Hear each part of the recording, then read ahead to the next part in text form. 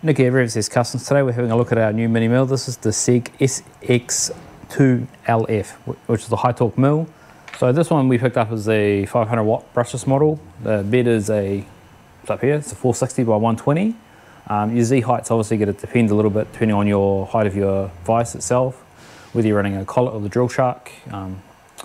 We measured this out roughly at the maximum. You could sort of 120 to the bottom of the vise to here, obviously it's excluding a thing. When you change over to a collet, the collet puts it way up here, which means your end mill is actually starting way up here. So all of this is eliminated, which gives you a lot more room. So we picked out this because this is the most sort of budget-friendly brushless one. It's nice and quiet as well. Obviously, brushless motors have got a lot more torque than a brush motor. So this kit we picked up is a starter kit, which comes with this vise here. If you look across here, zoom across there, you can also see right at the back we have the clamp down kit, which I think is 58 pieces, which gives you all the different studs, you got different clamps and everything, which we get you sorted. And here we've got a whole lot of different collets to suit. 6mm, hopefully you can focus. Sorry about the lighting, might be a little bit terrible. I've got 6mm, 12mm, and 10mm, and this one is a 16mm. Good range of end mills here. They sort of range from that 16mm all the way down to, I think there's a 2.5mm. No, there's actually a 2mm here, which with that size you don't have a collet for. You have to go back to the drill shark. Also, got all your tools you need, which is nice. Some companies don't include these sort of tools anymore. Chuck for the drill. And there's also a box of little, you got your Allen keys and all that. A couple more spare fuse, just a couple of little more bits and pieces. So at the top here you got your kill switch here. You can see here, which is your on button as well. Once you hit it, which kills it. It's pretty simple. Fault light, power light once it's turned on. Turn it on, you see the green light come on. Got your speed control, which goes from 0 to 2500 RPM. And it's actually really, really quiet.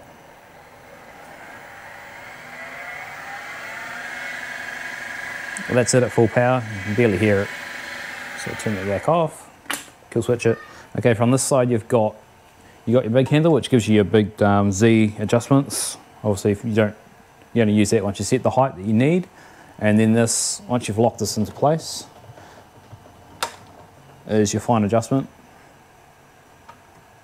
There is also a lockout here, which you would ideally use if you're trying to do heavy cuts on something, to lock it out to ensure that when you're passing through on your top of your metal, it's not trying to push this up or down or anything weird. Right, so you come down to your table adjustments here. This one's forward and back, nice and easy to use. Then you've got your side one here, much the same. You've got your indicator dials that are there, probably might be a little bit hard to see. Indicator dials there as well. Obviously this doesn't have your fancy digital readout. I believe there is an optional upgrade for these. I know there's a spindle sensor that plugs into the side. I think there's a port in the back. Yes, there is. But it's obviously not needed depending on what you're doing. Okay, so at your top here, you've got your cap. Underneath your cap is where you're going to remove the whatever you've got in here if you want to change it over. Which is going to be the 17mm. Goes on your top. You locate, you find a little hole that's here.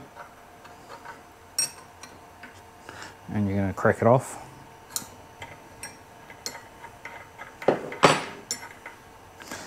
I found, I've already had a couple of goes of this, that you do need to, this normally locks in pretty hard, which it has. So I find to wind it back in a little bit. And then I just use a rubber mallet, just give it a gentle couple of taps. They don't release it. So you've got to make sure that you screw that back in, because otherwise you can damage the threads. Unwind that all the way. Drop that out. Okay, so the bit we're putting in is just a 2 flute 12mm bit, just what comes in the kit. Slide it up in place and tighten it back down. Put your dust cover back on. Once again, yeah, it's not a very nice fit, it sort of just sits there, and we're ready to load up some material. Okay, so we're just going to load up a little block of alloy here. Picked this up cheap. Sort of had the faces machined, but we're just going to do it again. We'll take the roughest side. Obviously this is where you'd have some parallel blocks to set your height, because obviously this does, when you put it to the bottom, it's lower than the machine. we're just going to use just the Allen key just to set the height a little bit.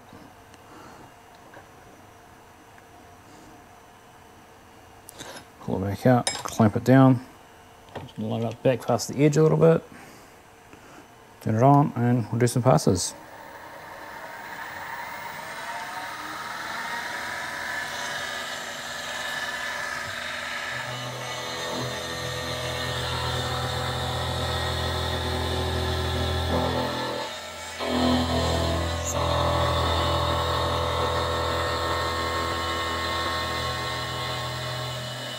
Alright, so we got that done. It looks like it's come out nice, so let's layers this up and get it out of the vise. Alright, so we got that all cut. Might be a little bit hard to see on the camera because of all the shine, but that's cut really nice, very smooth. All we've done is we've just taken this tool and just deburred the edges. That's all we've done. Come up super nice. As you can see, this is the raw finish from, we just brought these cheap from a Facebook page that we found. So we were very happy with this machine. We probably 0.3 of the mil, I think, was about roughly what we took. I wasn't really paying attention, but if you want to pick up this machine, well, this is it here from aussie.com.au. It's $14.50, obviously excluding post. For the starter kit, I think the machine alone, I think, is about $1,200, I believe. This is it here anyway, in case you got the price completely wrong. So huge thanks once again to aussie.com.au, which has hooked us up with this machine. We did pay for it, but they looked after us with a good price for us to bring you this video. So if you want to, mill, lathe, anything machinery wise, they are the Australia stockist of SIEG, which is one of the biggest mini manufacturers anyway. There's many other companies that sort of got off brands of them that are much the same, but if you want authentic SIEG, go see them. Thanks again.